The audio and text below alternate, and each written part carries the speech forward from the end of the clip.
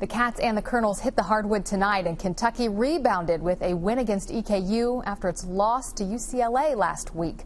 Brian Milam is in now with a look at highlights from the game. Hey, Brian. Hello, everybody. EKU and Kentucky meeting tonight, and this was a game of runs. Just when it looked like UK would roll, back came the Colonels. Let's take a look at some of the early action. UK with a big advantage inside. Alex Poythress with the dunk. Alex's best game of the year. UK by 10. But look at the hustle by EKU's Jarrell Rochelle. Gets the pick, then the great save to Isaac McGlone, who scores on the layup. The Colonels trim the lead to 1 when KJ Bluford drills the three. Cats up 14-13.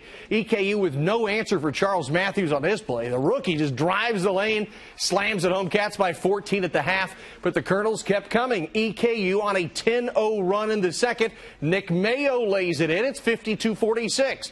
Isaiah Briscoe, he will miss in close, but Alex Poythress will get the ball. Finally get the ball. Will power it in and power it home. Hey, look at the effort. Poythress double-double tonight, 21 points, 13 rebounds. Kentucky pulls away, winning. Final score 88-67. We'll have much more, including a recap from Rupp Arena, coming up in the Fox 56 Sports Extra.